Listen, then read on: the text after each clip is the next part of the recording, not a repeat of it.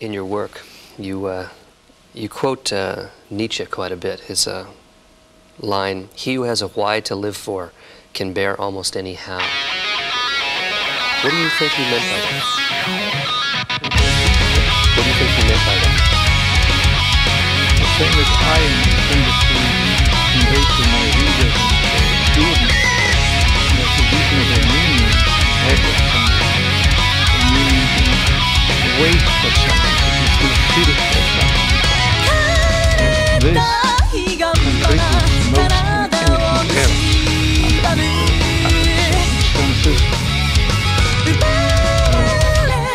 anything else under circumstances. Meaning is the most important thing in our lives. Certainly, because what I call the will to meaning, we should find and basically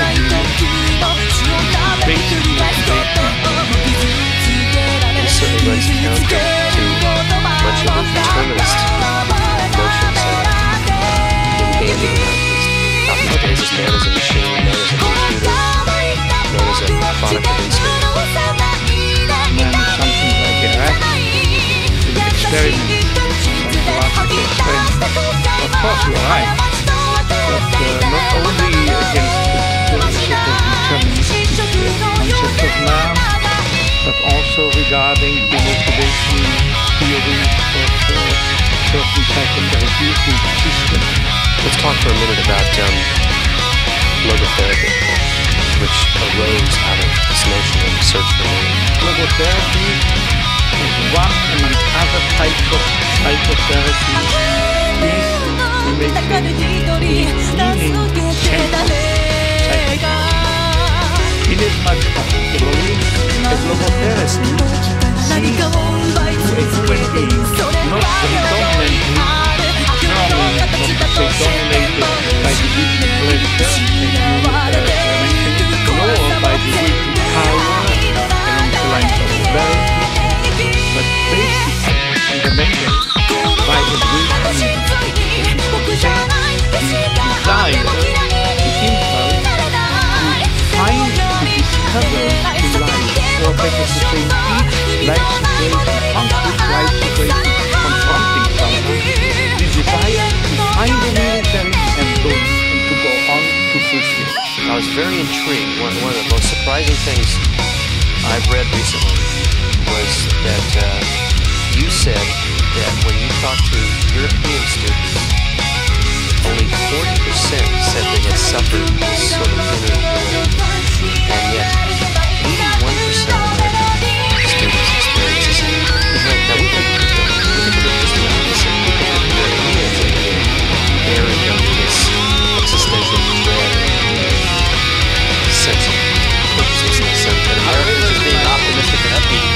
However it might be, whether the one or the other are suffering more less respectively from the existential aspect. The ones who seem to suffer less should not look at the other with contempt, but look at the other with compassion and look for anything positive. Now this void manifests itself as apathy, boredom, lack of initiative, lack of interest in the world, or initiative in changing something within the world. So this is in a way something positive. Yeah, you listed three types of values: creative values, experiential values, You may find in everything man is find a meaning day by day in doing the deed, in creating the world, and that's the creative.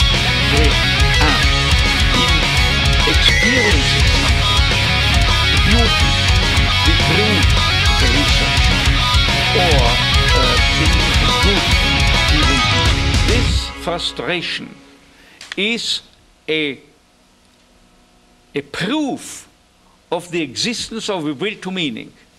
Unless we were imbued by will to meaning, by the wish to find meaning and discover and fulfill meaning in life, we never would be able to experience an inner void.